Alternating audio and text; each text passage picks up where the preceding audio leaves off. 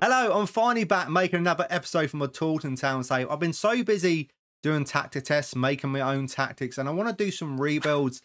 And my Taunton Town save has been pushed to the side for a little bit. But I am back. We are going to go through the whole of Season 5, starting near the beginning because it's the end of August nearly now. And I've made some transfers for Season 5. But let's talk about the players that have left. Max Waltman has gone for 105k.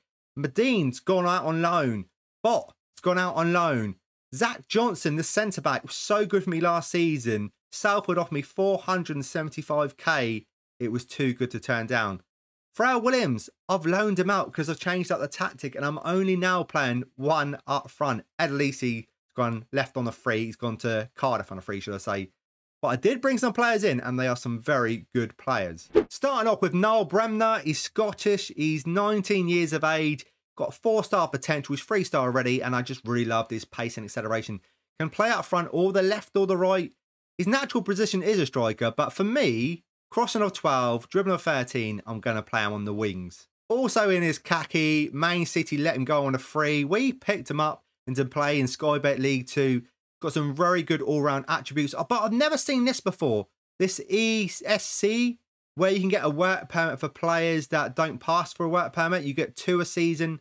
But after the 1 year, they do become a player of yours. So you don't need a work permit from them. But yeah, you're only allowed 2 players on non-work permit issues. And this is my Zach Johnson replacement in Caelan Casey.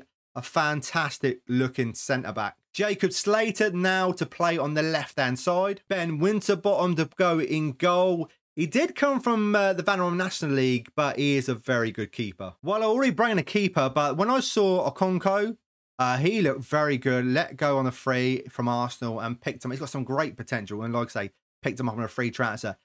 £550 a week. It's a no-brainer. And I think this one's my favourite transfer in is a Bo American. Used to play for Norwich. Picked him up on a free. He looks very good. He's got some great acceleration, great pace, and some good finishing for this level. So that's why I didn't need Pharrell Williams no more. And he's played 5 times already and scored 3 goals. This one was another ESC transfer. Didn't have a work permit, but I could get him in because you're allowed 2 a season. A youngster, 18 years of age, a new gen. He's got some great potential. But he did cost me a little bit of money, not too much, £15,250, but I think he's well worth it. And then I loaned in 2 central midfielders because I felt I was a little bit short. We got Frank Troy from Sheffield Wednesday on loan and Nick Carter from Peterborough on loan. He looks very good. Like I say, I felt I was a bit short in central midfield. I've got 2 really good youngsters with some really good potential. And I also let a lot of players go on free. Albros Falassi, there's a lot of players here. Andros Townsend, Freestone, Ross Lang. Just didn't need them, just to free up some wages. So finances, what does that leave me with? Well, we're basically overspending by about £300. But our overall balance for the club is looking really good. We've got £898,000 in the balance. So finances at the club are very good. We look at the tactic. It's looking like this. I tried to get rid of Watson. I tried my hardest to sell him because of his value, 400k to 1.4 million. But no one didn't want him. So in the end, I changed up the tactic just to get him into the team. And this is it. 1 up front now. And it's had a really good result. But we're going for Winterbottom, new goalkeeper. Very strong goalkeeper. This defence, Casey and Pork, the new guy, very good. Rowe, Claremont on the left. That's mostly the weakest point. Clarion, Brooke, Watson, Armstrong on the left. Thomas on the right because he's left-footed cutting in. And a Bow up front.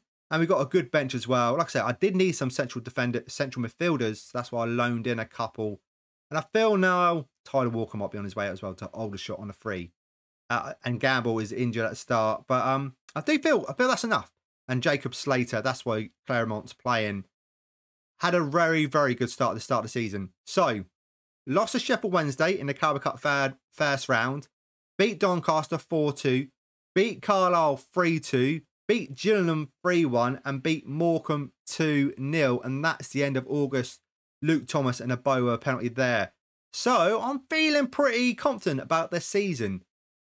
We're top of the league, 15 points. 3 teams go up. Not going to throw this away. But look at the season preview. Where does it say we're going to finish? 12th. That's our best ever. It's normally around about here somewhere. Who's our best players? We take a look. So Porrock, the central defender, the youngster, and a Bow. So, yep, I would agree with that. They are two fantastic players. I think Casey, though, is better than him. He's most really the best central defender, but what do I know? Let's get to this then and get to the end of season 5 and see if I can finally get out of this league. And at the second time of asking, we are champions of Sky Bet League 2 with 106 points. So the new tactic has worked really well. We did get knocked out in the second round of the FA Cup. We already knew about getting knocked out against Sheffield Wednesday in the Carabao Cup. But we also won the Bristol Street Motors against Cardiff in the final 3-2. And Cardiff are in Sky Bet League 1 and they finished as champions. So we're going up to League 1. I'm feeling pretty confident we can do something in that league. There is going to be some big movement though. There's a lot of players out of contract at the end of the season. Shabiz, Brooke, Hackford, Luke Thomas, Armstrong, even though they played the season. Louis Watkins, I bloody made a formation for this guy, and then he decided to sign a pre-contract and he's going to Shamrock Rovers. But I don't care because the tactic worked. Even though I made it just to get him in, it absolutely worked. A dream.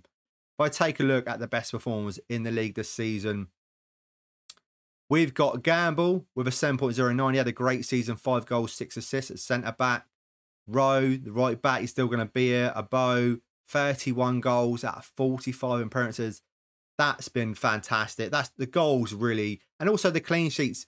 Ben Winterbottom, the goalkeeper, even though he was playing in the Vanarama National League, he's better than what we had, and he showed it this season with 20 clean sheets.